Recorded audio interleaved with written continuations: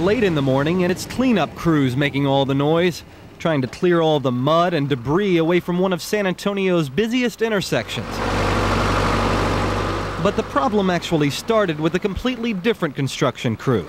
A contractor down here near the courthouse was working on laying some fiber optic cable and ran into a 24-inch water main. That's a sizable main. Under pressure, puts out a lot of water. And around 3:15 this morning, that theory was proven, as a flood of water made its way from underneath the road into the old county courthouse. We had the lake. We got the flooding over here. You see the debris line on the door.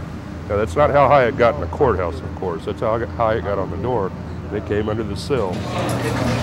Under the door, down the hall, and straight into the county records office, where not everything has been shifted over to computers. There's some microfilm, some appellate records, some deed records, but again, everything I've seen was higher than the water level got in those file areas.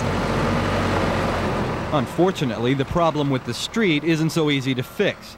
You see, once the main broke, Dolorosa Street began to crumble.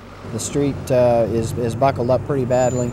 It's going to take us some time to clear all this debris out of the way to really assess the damage in the street.